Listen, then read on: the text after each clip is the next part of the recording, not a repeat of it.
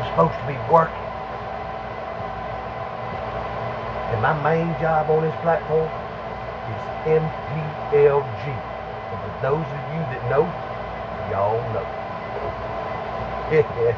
So my plans are today is to show you how to build an antenna. You can work satellites on the 2 meter 440 band using only garbage you find, like this old wore out broom right here. Wore out broom, a few brazing rods. You know what? We can use this radio. Be right back.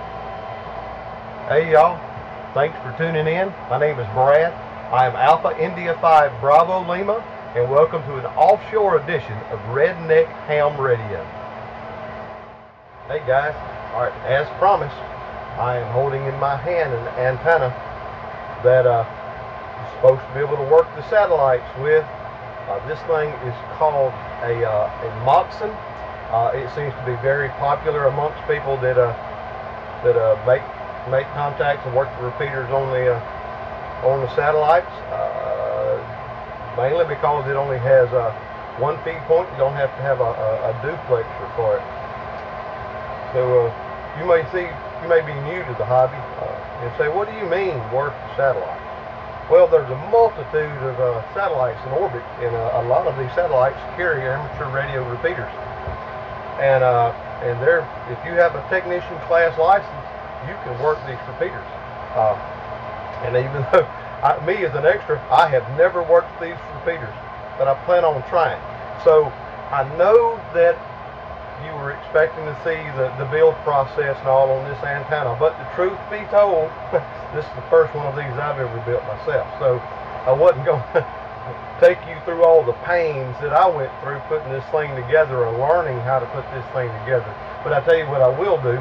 I will take this thing and we'll set it on this table over here and we'll dissect it and tell you what I found in the process of building it, and showing you just how simple it would be for you to build one yourself. Okay, so I'm going to set this camera up on the table and set this antenna down there, and I'll be back in just a second. Okay guys, I'm back. I know I'm not set up on the table, but setting up on the table in this limited workspace was turning out to be more of a challenge than I had anticipated. So let's see if I can kind of explain this thing to you from this angle. If you'll look real close here, you'll see single feed point. This thing is really no more than a folded dipole. Let me remove these, because this is nothing. I mean, that's nothing but an air gap there. So anyway, this connector here, that's because of my screw up. I made a mistake and I cut my radials too short. I had to add to them. If you look right here, that's where I had folded this over, because that's all you have to do. And I think I originally said that this was a brazing rod, but it's not. It's TIG wire, TIG welding wire. So if you cut this thing the right length, then you can just fold it, bend it right there. This thing is a folded dipole. It has a folded dipole with a reflector on it. Showing you earlier, this thing has an air gap here, and it creates a capacitor. So you've got your dipole and your reflector are coupled capacitively to give it some forward gain and some rejection coming from the bottom. Okay, what you see here, this is it's like a 4-element 70 centimeter Yagi.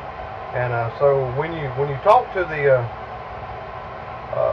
satellites use a 70 centimeter downlink, most of them 70 centimeter downlink, and a 2 meter uplink. So you're listening on 440. I'm not real sure what the frequency is right off the top of my head, but you're listening on 70 centimeters, and you're talking to the satellite on 2 meters.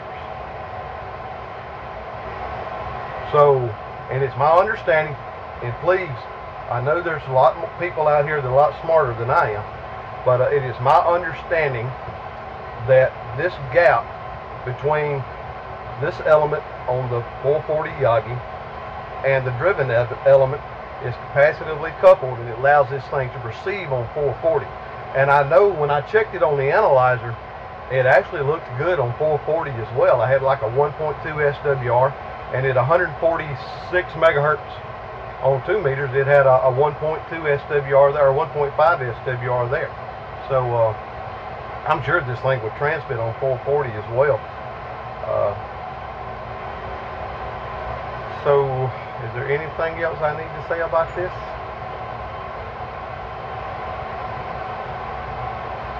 Oh yeah, where'd I get my design from?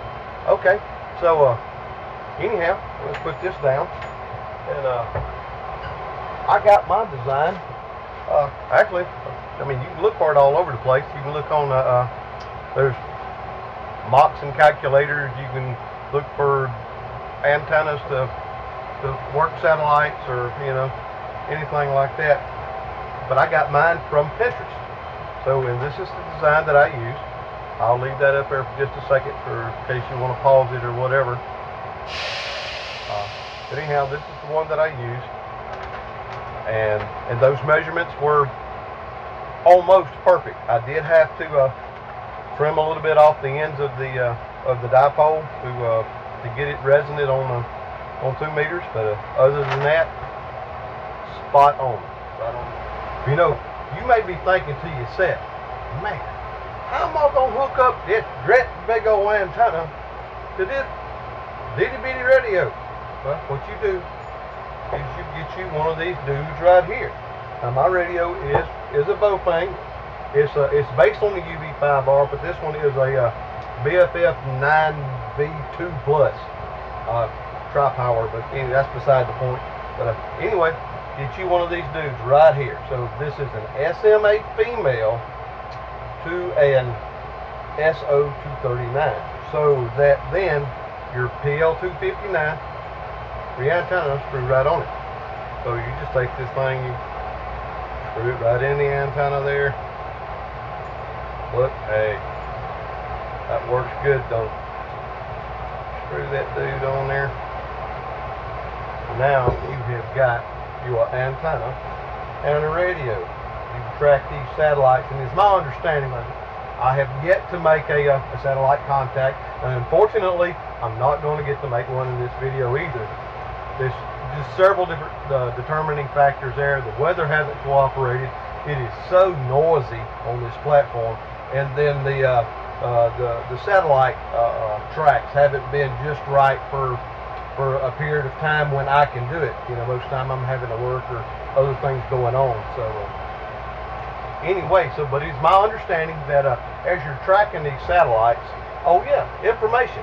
So you can go, if you're interested in fooling with these satellites, you can go to amsat.org. So that is amsat.org. And they have got a ton of really good information, a list of all the different satellites that have amateur repeaters on them. If you want these tons of different apps for iPhone and Android alike, I like to use one called Heavens Above. There's another one called AMSAT. I use the ISS detector, I think is the name of it, to track ISS. Oh, by the way, there are ham radio operators on the International Space Station. So periodically they will transmit, and you can make contact with them as well. They really have a lot to do with education and helping kids get them interested in science and technology, and I tell you, you know, people may think the radio is a thing of the past, but I promise you, it is not. When these cell phones go down, this is still talk. So if we get one of those situations that we hear people in preppers and such talk about an STH or however you say it, this stuff's going to still work, people, and we're going to need communication. I recommend that if you're not licensed, get licensed. Besides the fact that it's just extremely fun hobby, there's so many things to do. But getting back to the point that I was trying to make, it is my understanding that as you're starting to track these satellites, that the satellite is tumbling in orbit. So you'll have to take this thing and you'll have to switch it between horizontal and vertical as you're tracking it, and it will track in a certain elevation through the sky, you know, and you just track it that way. Also, there's this thing called Doppler effect, and they say that's the way you're supposed to tune your radio. So on your uplink frequency, your 2 meter frequency, it'll stay the same, so you don't have to worry about it.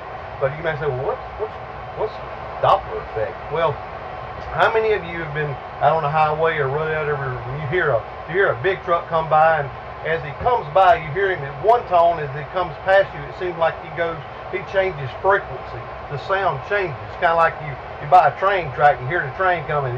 Bum, bum, bum, bum, bum. So, but that is the Doppler effect, and it's the same thing with those satellites up in orbit. So, as you're listening, receiving those satellites, so what you do is whatever their downlink frequency is, so you would start like 10 kcs below that, and you program a couple different channels, each in about 5 kc increments, you know, so that you can start on the bottom and then work your way up as this thing changes from one point to another as the satellite is making its pass. And well, I don't know if I've said this already. Oh yeah, I did. Unfortunately, I'm not going to make a contact, but be looking for a part 2 to this video. So I definitely plan on working some of these satellites, and if the weather if it'll cooperate the next few days, I still have about another week left out here. I may make one here. If I don't, then I'll do it when I get home. Anyway, thanks for tuning in again. I am Alpha India 5 Bravo Lima. If you like this content, hit that like, hit that subscribe button, hit the notification bell if you want notifications. If you don't, because if you like me, I don't like getting all those notifications. But anyway, hit the like button, hit the subscribe button. I am Alpha India 5 Bravo Lima, and I am QRT.